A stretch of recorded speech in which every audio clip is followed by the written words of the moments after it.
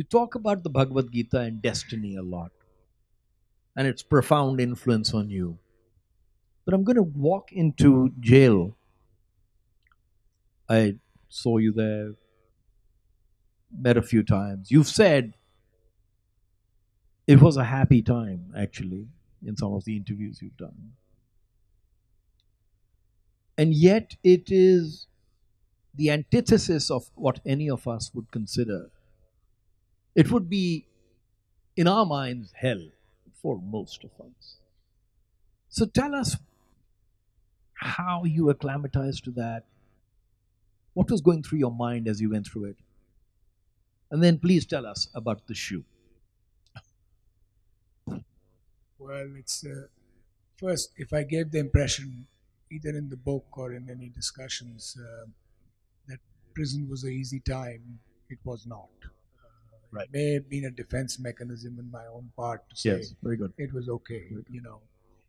Um I would say when I was going to prison, the thought that kept coming back to me all the time was my father. My father was a freedom fighter who went in and out of jails for 10 years. And he, as a result of the torture that he got there, etc., was, in a way, a very weakened man. You know, he had only one lung. They had to take out one lung. They had beaten him badly. He had one leg 1 inch shorter than the other because of the way they stitched him up and all that.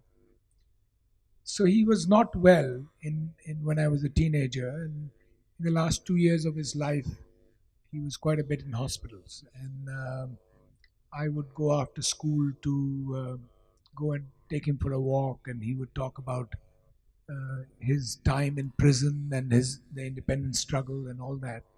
And that's the only time I really got to spend a lot of time with him, because he was a journalist and he was never home in the evenings.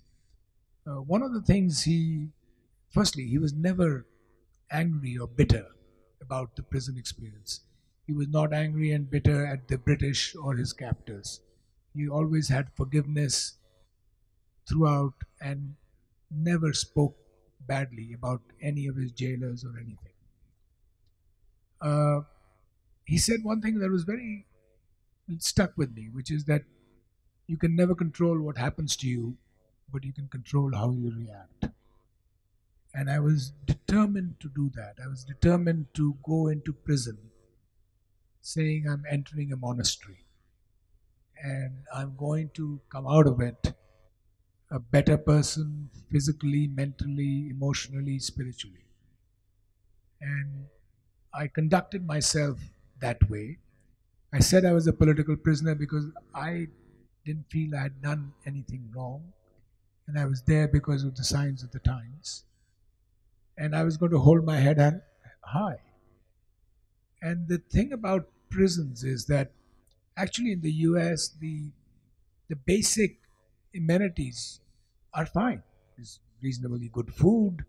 His living quarters are cramped, but fine. You know, there are facilities in terms of walking and doing exercise or things like that. There's even entertainment to watch. You know, you can watch some hours. You can watch TV. And so the physical existence was fine, but you know, as they say, you know, power corrupts and absolute power corrupts absolutely. The prison guards have actually absolute power over you, and they want to kill your spirit. It's not sufficient for them that they just say, okay, I'm going to guard this guy, he's not doing anything right, but they want to kill your spirit. And so I spent first 8 9 months in a low security prison, and then I was sent to solitary confinement. And you asked about that. That is, I must say, the most, you know, inhuman conditions that I've ever experienced in my life. Uh, I was sent there for a flimsiest of excuses. I was sent there because I had a towel which I had wrapped into a cylinder and stitched for a back support. It was a towel that I bought from the commissary. So they sent me to solitary confinement, and to give you a small description of this, it's a cell which is approximately half the size of this stage, a little bit like that. It's completely made out of steel and concrete floor. You have a steel bunk bed in which there is a mattress which has been compressed to like two sheets of plastic. So you're basically sleeping on steel. You have a steel toilet with no toilet seat, no cover. You have a steel wash basin. You have a steel door which is 4 inches thick, and it has a slot in the middle of it, and this locked. And at meal times, they come and unlock the slot and push a tray of food, and you have to kind of catch it. If you miss it, you'll pick up the food from the floor.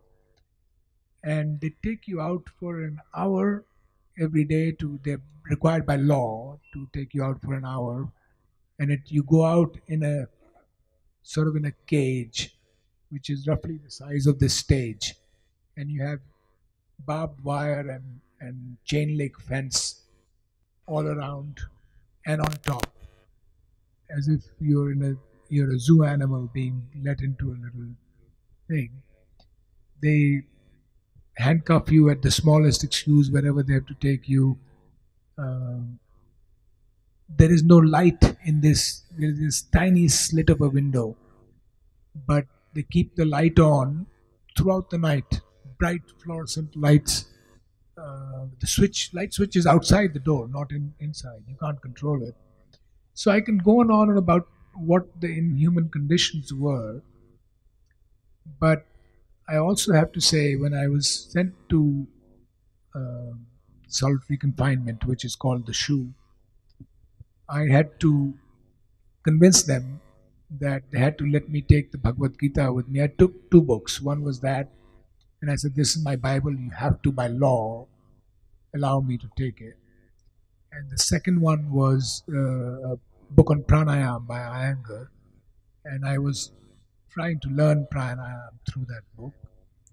And I read the Bhagavad Gita cover to cover several times during that experience.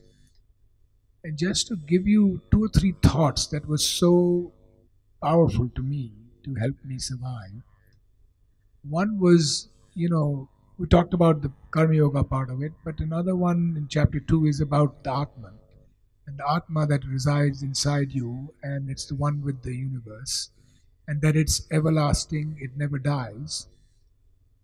And that whole idea said, what does it matter? I mean, if I even perish in this, I have a part in me that is immortal, and it will not die with me, it will always be one with God.